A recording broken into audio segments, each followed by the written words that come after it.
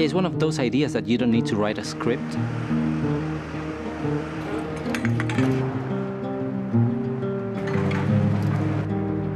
There's sort of an extra bit of soul that I think comes from shooting stuff that's real.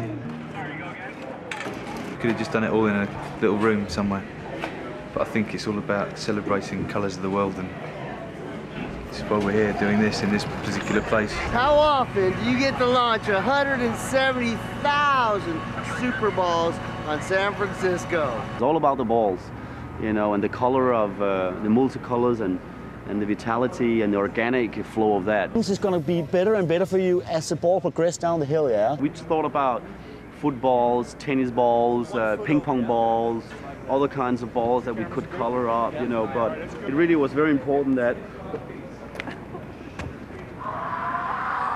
They have like life of their own. They, you know, once you throw them, they just go and they end up anywhere.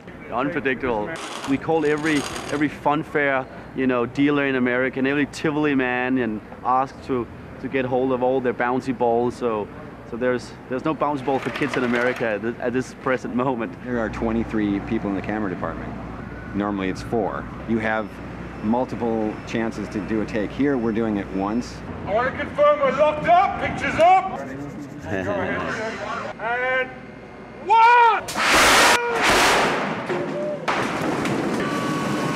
Turn over.